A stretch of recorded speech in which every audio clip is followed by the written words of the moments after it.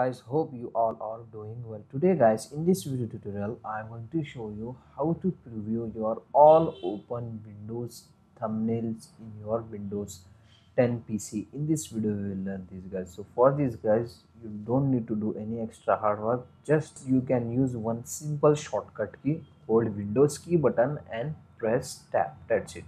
You can get your all open Windows thumbnail as you can see guys.